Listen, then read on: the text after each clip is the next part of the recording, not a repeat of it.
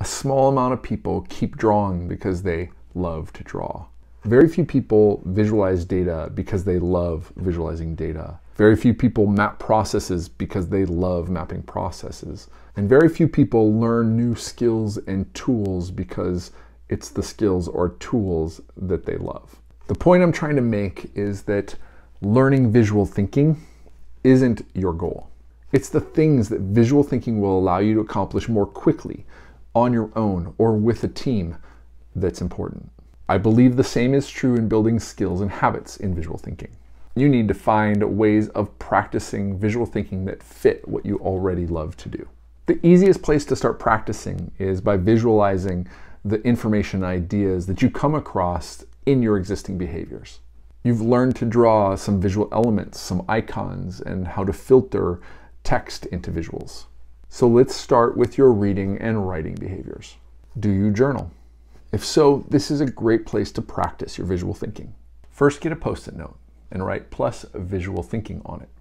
Now place that Post-it on the current page of your journal, and as you fill the pages, move it to the next current page.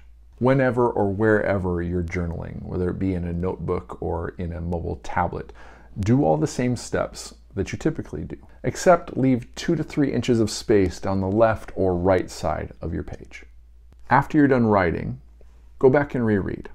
Turn on your text to visual filtering and see if there's anything important in there that you can visualize, and draw a little something off to the side of the page that you left open. As you do more of this, instead of waiting until you complete a whole page to add visuals, add the visual after completing a relevant paragraph or sentence that's important. Eventually, you'll start adding visuals as you write, or even replacing some of the writing with visuals. Do you read much? If so, are you used to taking down notes, underlining, or highlighting blocks of text? While journaling already implies some sort of notebook or canvas to write on, I'm going to ask you to add notebooks to your reading habit. First, we want to latch on to our physical behavior. So where do you read? The breakfast table with a newspaper? Favorite chair next to a bookshelf?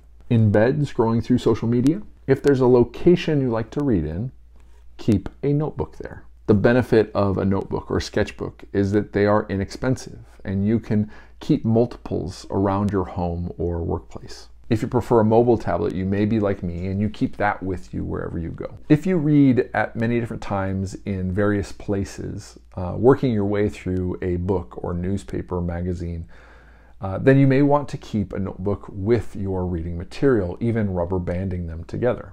Now let's transfer your note-taking behavior to the notebook. Instead of underlining or highlighting text or writing in the margin, let's copy that text or summarize that text in our notebook. Now, how would you visualize it? Not only will this help you practice your visual thinking while doing something you enjoy, but it's going to help you remember each and every one of those key quotes or pieces of information that you pull out of that book. If reading or journaling is a habit that you've wanted to adopt, but it's never quite stuck for you, then maybe visual thinking would help you add a kinesthetic and visual element to motivate you, to help you look forward to doing more of it. Another great place to practice your visual thinking is in meetings. If you attend meetings and you take notes, then add the step of visualization. Go ahead and write the notes as you usually do, and where there's a lull in the conversation, go back and add a visual element. Or if you like to review your notes after the meeting, that might be a good time to turn on your filter and add the visual element. If you write down an important date, add a calendar icon. If it's an important time, then a clock icon. These will help you easily transfer information from your meeting notes into your calendar on your computer later on. If you have a set of tasks, draw them out in the order that you plan to complete them. If you have something to research, use a mind map to draw the idea in a center node and then branch out to the different places that you plan to research, people you want to ask, or other side topics that would be relevant to explore. In addition to using visual thinking in the suggested ways above in your journaling or reading or meeting notes, I highly encourage you to keep a notebook with you at all times in your bag or in your coat pocket or at your desk.